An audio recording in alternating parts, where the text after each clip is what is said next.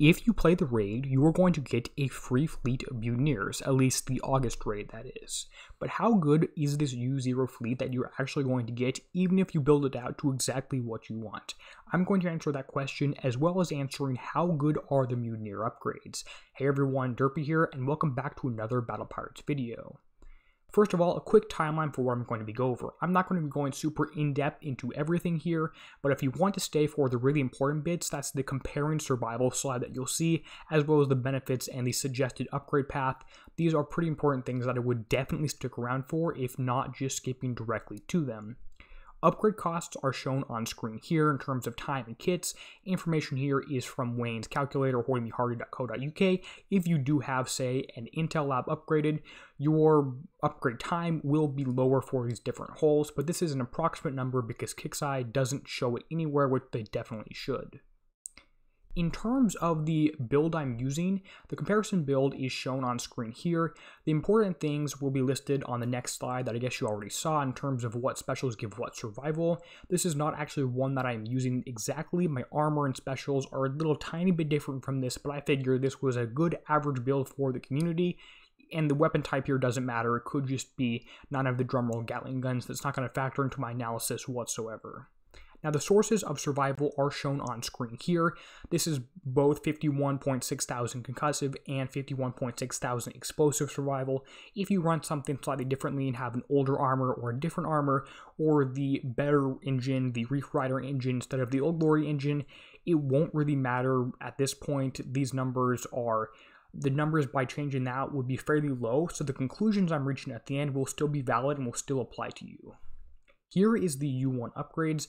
This, in my opinion, is very minor. Once you do the math, you get a 16% bonus to all your ships in terms of combat speed, and this will really just allow you to catch the battle cruisers more quickly, and maybe make it that you don't need Hyper 30, and instead you could use Guidance Score number 3, which everyone probably should have been doing anyway. This is overall a minor upgrade, but it's less than a day per upgrade, and you do have a bunch of upgrade tokens that have been available in the TLC twice, as well as Raid, Pillage, etc. Very possible to get U1 done, although you will see almost no difference. Maybe you can drive the targets a little bit better at U1 than at U0.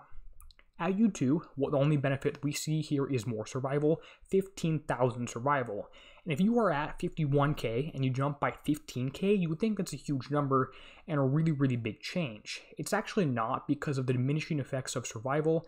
If you were at 51,000 before, you'll be at 66.6 now, and that will, at the end of the day, end up in a 19% decrease in damage taken doing the math. This is definitely a significant number, meaning if I was taking damage before, I'm now taking less, but there's the number just so that you can know, and I will summarize this at the end in another table.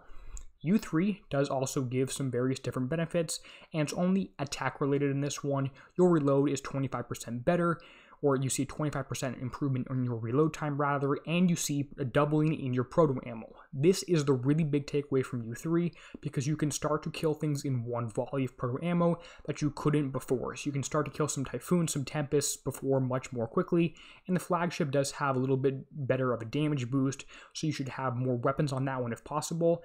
And also, it does have better proto ammo because it has that black spot slow effect.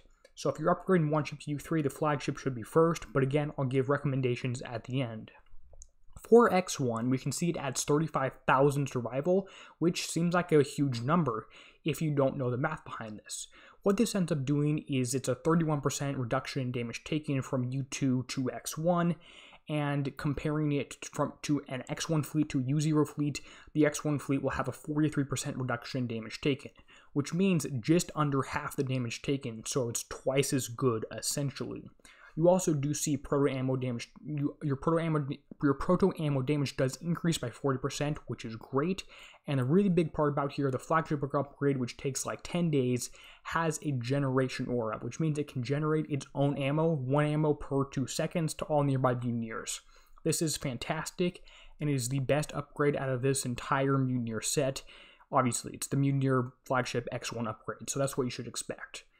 Now here is a summary table comparing survival at U0, U2, and X1. I didn't put U3 or U1 on here because they don't add survival. This is just a table comparing survival.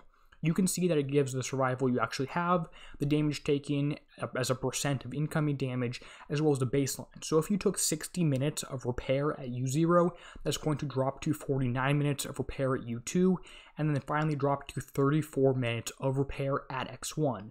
So your fleet is about twice as good just in terms of survival. It's just under twice as good at X1 as it was at U0.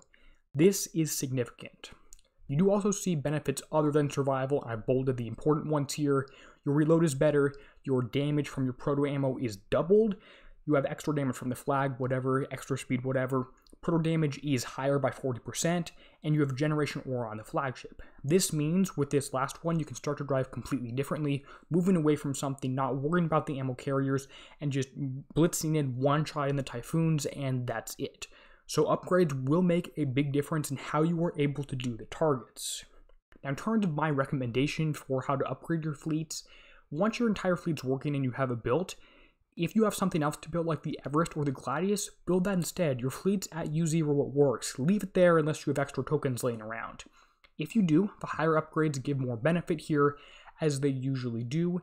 Getting everything up to U2 is okay in terms of just getting that survival number, but U3 is good for the damage, and X1 is also really good for damage and more survival. The flagship upgrade is obviously the best one, so do that first if you are spending any sort of slow time on this thing whatsoever, and hopefully most of you have your flagship already upgraded just a little bit. And I would want to say to max out one ship, then do the others. Or get them all to U2 and then go up to X1 if possible. Don't really leave things at U3. The X1 benefits are really just so good. And if you can have one ship that's taking more damage, generally slots 2 or 5 seem to take more damage than the others, and you can park your ship with twice the survival in there, do that. So you end up taking all the damage goes on that one ship there. I hope this video was helpful. If you want to go back and screenshot anything like the survival table, I'll go back to that there, because that's the really important takeaway from this thing. Your fleet will be about twice as good at X1 as at U0. I hope this helped. If you have questions on this video, go ahead and leave a comment below. And as always, this is Derpy, signing out, helping you be a better pirate.